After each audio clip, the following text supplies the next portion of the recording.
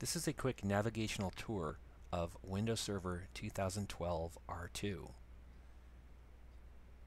Because we're in VirtualBox, by pressing the space bar or the Control-Delete doesn't always work. So what we'll do is we'll click on Input, Keyboard, and insert Control-Delete. Then we're able to log in.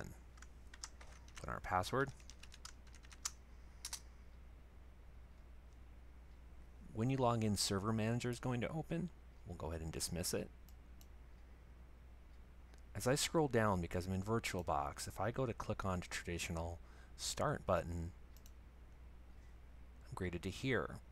If I go up, it's where I'm actually going to see that I'm logged in as administrator, and here's where I see my search, and here's where I see my power options if I want to shut down or if I want to restart.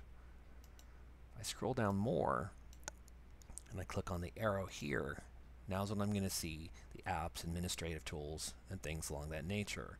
If I scroll further over to the side, I can access more of them. To return back to the start, I just click the escape key.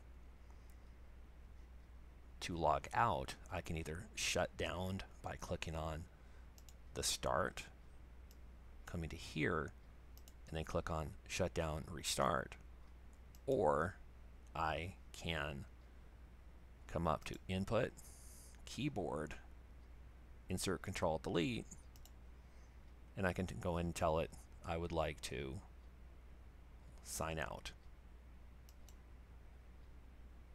That concludes the tour of Windows Server 2012 R2.